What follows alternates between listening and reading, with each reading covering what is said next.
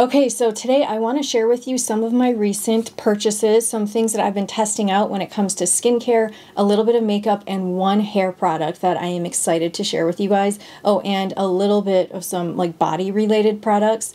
And I just want to jump right into it, you guys. I want to let you know that I am using a new camera. And also, I'm testing out a different microphone. It feels really weird. I'm not wearing a lapel mic, which usually gives you better sound quality. I have this little mic sitting down here, and if it doesn't sound great, I'm so sorry. I'll just do better next time, because I can put a lapel mic into this, but I just want to try it on its own like this. Okay, so I know you guys don't need to know that. You don't care. It's fine. But if the sound is bad, please tell me. So I just want to jump right into things, you guys. I want to let you know this product that I've been testing out for, I would say, a couple of months now. I went onto Amazon because I was looking for some type of product, a glossing hair product. I am very unfamiliar with those types of products. My hair does not look glossy and shiny and things of that nature. That is not normal to my hair. So I wanted to try something out, and I ended up finding this product right here, DP Hue Gloss Plus Semi-Permanent Hair Color and Deep Conditioner Glosser. I've used almost half of the bottle only. I have a lot of hair, but I feel like I don't need to use that much. And if I didn't say it, this is in light brown. This also comes in a clear color and then multiple other colors. You got to be careful if you're going to try this. Be careful with the colors that you choose because, for example, this is light brown, but it imparts a very deep dark brown into your hair. Since I've moved to this house that I'm living in right now, in the middle of nowhere in the woods, I stopped coloring my hair completely. It just decided, like, why am I doing this? I don't want to do it anymore. It was just one of those things where I had done that for so many years and you just don't know what your hair color is anymore, and you continue to do it to try to maintain, I guess. But I stopped, and I'm glad that I did that. I didn't buy this to dye my hair, which, like I said, it's semi-permanent, which is very interesting. So it's kind of like risk-free. Basically, I just wanted something to make my hair look nicer and shiny and glossier. And I feel like this does that. I don't know, I don't see like a massive change. My hair doesn't look super, super shiny. Really, I don't think I use enough of the product. Maybe I need to really go in next time and use more of it and leave it on longer, because sometimes I just leave it on for like a minute and wash it off. It says at least 3 minutes is best. And to me, this is not toxic. I need to double check the ingredients, but it really does seem like not toxic. It's not like a normal hair dye. And like I said, I didn't get it to dye my hair. I feel like it just evens out the tone of my hair and just gives it like this rich color, and it does feel better and it seems to look better. It does look shinier, but it's not like super pronounced. I'd like to try their clear one maybe next time, but I just wanted to share that with you guys. I am enjoying this product a lot. I will share with you what I've been using like for some body care products, which I've never really shared on this channel before. This right here is the coconut and hibiscus bath, body, and massage oil. It smells amazing. If you've ever used these types of products, the coconut hibiscus scent, oh, it smells so good and smells very natural. What I do is when I get out of the shower, I want to use some of this, but I am so weird with oils. I don't like to just apply them by themselves. This right here is my big huge bottle of lotion, and this is just some Walmart lotion, you guys. I recommend this if you need a basic lotion and you don't want to waste all your money with everything that's going on with the financial climate, you know. This is like $3, I think, and this is the Equate Beauty. It says compare it to the Vaseline Intensive Repair Advanced Repair Lotion.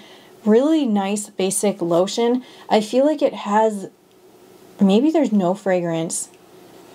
I'm hoping it has no fragrance, but I notice a slight smell to it, and maybe it's just from, it looks like it's from the natural ingredients because it looks like there's no fragrance. And the pump doesn't work, so that's great. You get what you pay for. Just kidding. But I end up like opening this up and putting some of this into my hand and then pouring some of this into my hand right when I get out of the shower. I'm still a little bit wet, and then I put that all over my body, my legs, my arms, everywhere, and then it smells amazing because this already doesn't really have a scent too much, and it's just so hydrating and feels amazing. And I've used very little of this, and I've been doing that for quite a while now, so that's kind of nice. It lasts. One other thing I forgot to mention is I've been kind of obsessed with like lip sleeping masks. The best one I've ever used, hands down, my personal favorite, I don't know what happened to it. They're not selling it now. It was the Mamond lip sleeping mask, and I would use this all day long on my lips, and it felt amazing. The closest thing that I could do to get as close to that one as possible was the Laneige lip sleeping mask, and this one's very popular.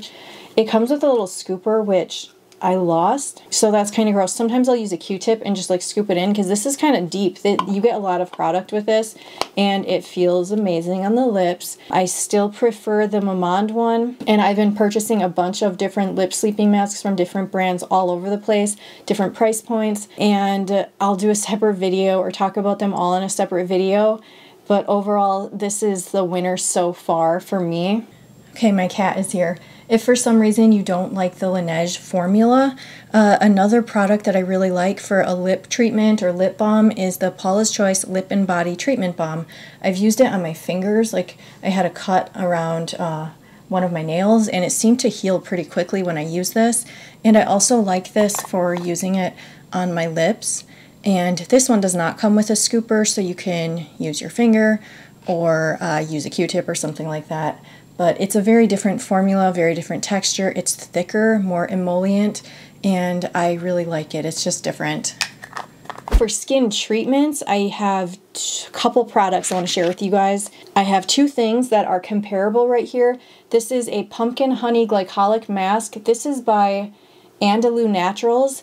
This brand has been around for a really long time. The very first time I discovered organic type, like kind of organic skincare, it was like Whole Foods ages and ages ago, and I bought something from this brand, and it was very expensive to me. The reason the Andalou Naturals one seemed so expensive to me was because I was broke at the time, and spending even $10 on a product was really, really, really pricey for me. So I just wanted to share that. I just realized that after I recorded that clip there. I don't know, maybe the prices have gotten better, but I'll put the price up on the screen here. I honestly can't remember what it was. I feel like it was like affordable though, this one. And then I have the Makeup Artist Choice Pumpkin Exfoliating Mask. So quite similar, pumpkin honey, pumpkin. Okay, the texture of these products, they're a little bit different. If you're not used to using glycolic acid related products and treatment products or doing any glycolic peels, these two are the place to start. This one is, to me, it feels a lot stronger than this one. I did half and half recently to test it out and to see if there was a major difference. I feel like maybe I like the formula of this one more, like the texture and how it looks and feels. Okay, so the Andalou Naturals product, it has 1% glycolic acid in it, and it has Manuka honey, which is incredibly amazing for the body. And I'm not sure about for the skin. I haven't really researched that yet, but this is a really nice product, and this one has 10% glycolic acid, so it is a lot stronger. And as you can see right here, this is the Andalou Naturals, and this is the Makeup Artist Choice. The texture, I prefer this one for the texture and the feeling, but they're both quite similar. And I would really recommend this. I'm going to try out some more products from this brand. I can do very high strength glycolic peels, but I don't do them that often. In the meantime, if I just want my skin to look better and to have like a subtle improvement, it's actually more than subtle, and have my skin glowing the next day and looking a lot more youthful and plump, I use something like this. So this is a really great product, and I would recommend it. Okay, some other skincare products I've been testing out, and I've kind of gotten hooked on them, and they're not quite as affordable as that one. I've been testing out Biossance products, and this right here is their Squalane and Vitamin C Dark Spot Serum. I bought a small size, and this is their Squalane Probiotic Gel Moisturizer, also a small size. I'm sad because I'm going to run out of this soon. I ran out of this. I used it all up. Beautiful product. You can't really, I can't really say if it's profoundly helping my skin, because I would need to use it for a lot longer to be able to tell something like that. Certain products give you like instant gratification, like these pumpkin masks, but many products don't. So I just know that I really love how the Biossance products are formulated, how they feel, the actual ingredients that are being used are wonderful. So I love that product. I'm just not sure, they're a little bit pricier, so I'm not sure if I'm going to buy a big one of this.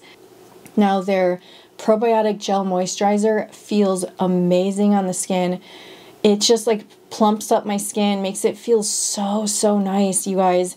I feel like this type of moisturizer would work for any skin type. So right here, as you can see, I have some color on my lips, and I'm wearing these two products. I just like to mix them up. So here's like a true red color, and this color is called Punch, and this one is Icon. And these products are their soft matte lip colors. Now, in many, many, many of my past videos, I wear a color on my lips that looks similar to this, and a lot of people have asked me what I'm wearing.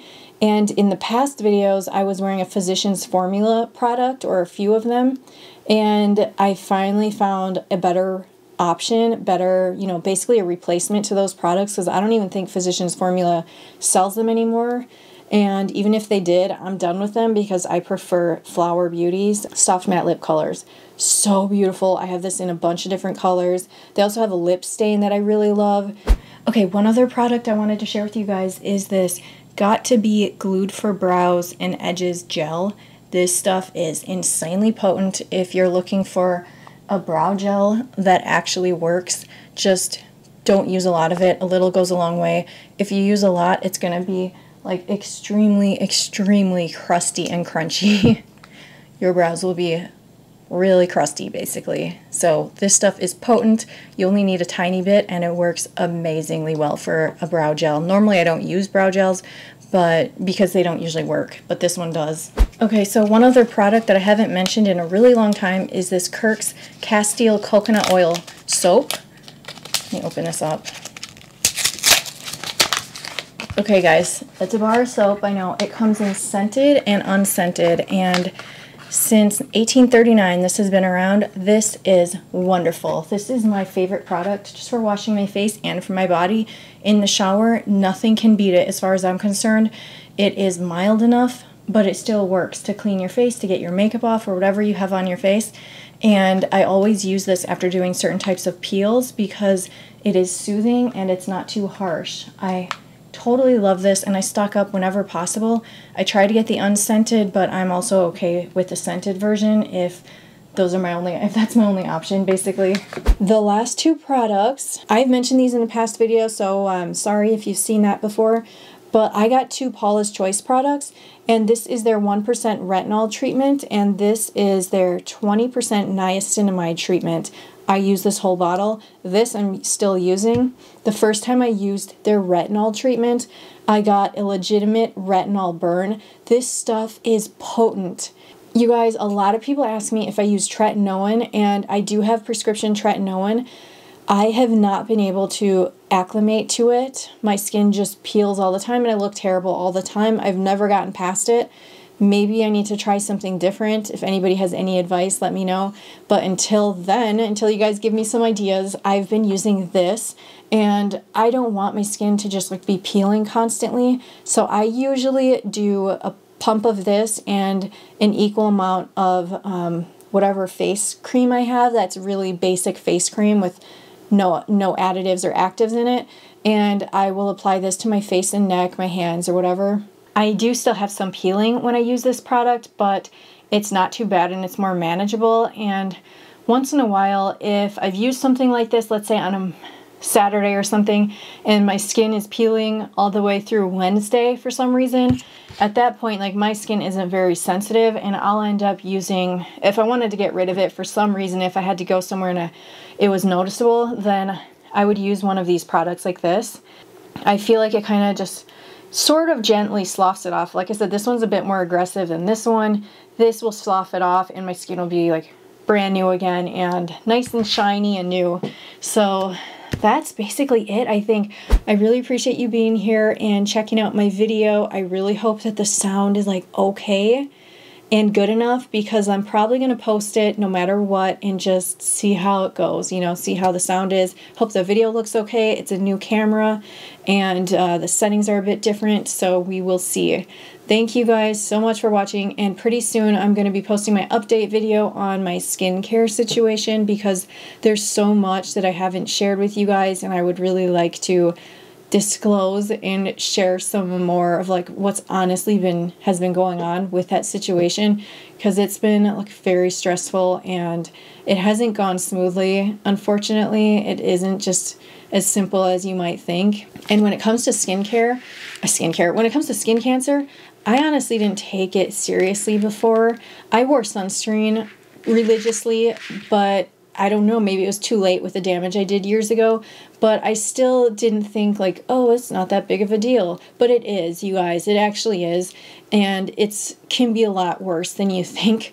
And it's especially terrible for a lot of people because it's so common that the skin cancer for basal cell carcinoma to be on the face. So that's extremely difficult for people, as you can imagine. Anyway, I'm not trying to rant about that. I just hope that you guys will subscribe or check back for my update video. It'll be out pretty soon.